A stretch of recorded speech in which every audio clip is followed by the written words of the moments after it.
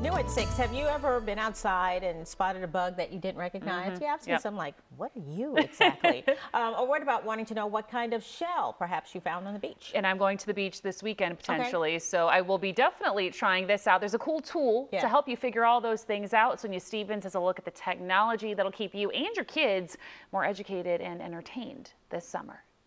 It's called Google Lens, and it's a free visual search tool. It makes it possible to identify truly billions of objects, products, plants, landmarks, art, and it translates into over 100 languages in real time.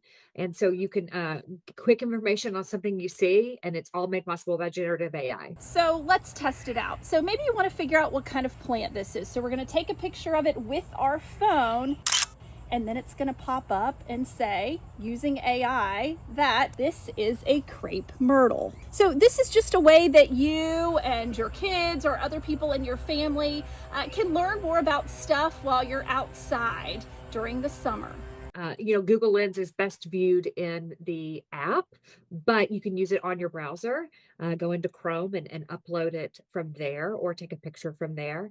And it is not required to have a subscription to use it. It's free for everyone. And it's perfect for all ages, including kids. It is wonderful for showing the world to children, engaging with your parents and exploring a museum and finding out, more in-depth knowledge, or exploring the natural world, looking at parts of nature that maybe you always wondered about. Google Lens is an educational way to engage with your kids, especially during the summer months when they are out of school. So snap away and learn more together as a family.